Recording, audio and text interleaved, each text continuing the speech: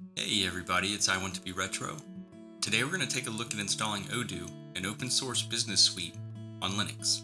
To get started, launch a terminal and run sudo apt-update and sudo apt-upgrade to install any available software updates. Next, we'll use apt-install to install a few prerequisite packages. Then we'll install Postgres to use as the Odoo database.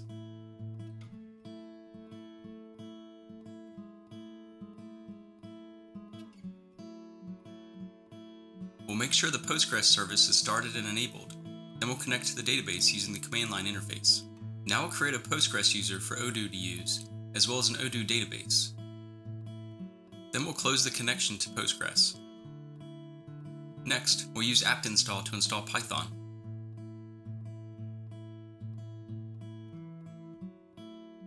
Now we'll create an Odoo user account in the Linux operating system. We'll create an opt-Odoo directory, and we'll set the Odoo user as the owner of this directory. Using the su command, we'll switch users to the new Odoo account. Now we'll use the git clone command to pull down the Odoo source code from GitHub.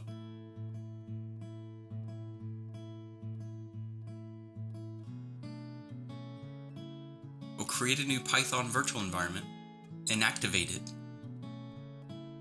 Then install the wheel package. Now using the pip package manager, we'll install the prerequisite packages needed for Odoo.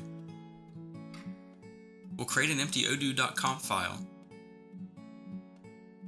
Then we'll write our database configuration to the new file. And finally, we'll start the Odoo process. Open a web browser and navigate to the DNS or IP address of the host, :8069. Log in with the email and password admin. Click the user icon at the top right of the screen, then select Preferences. Update the email address and signature as needed, then click Save.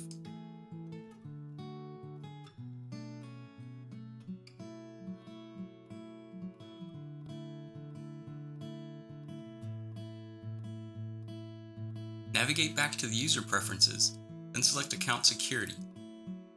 Click Change Password, then enter admin as the current password. Now enter and confirm a new password and click the Change Password button.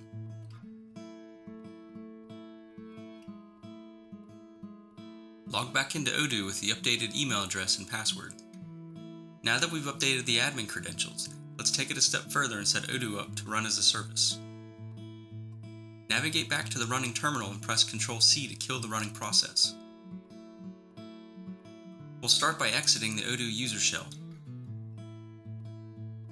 Then we'll create an Odoo service file and edit it in the Nano editor.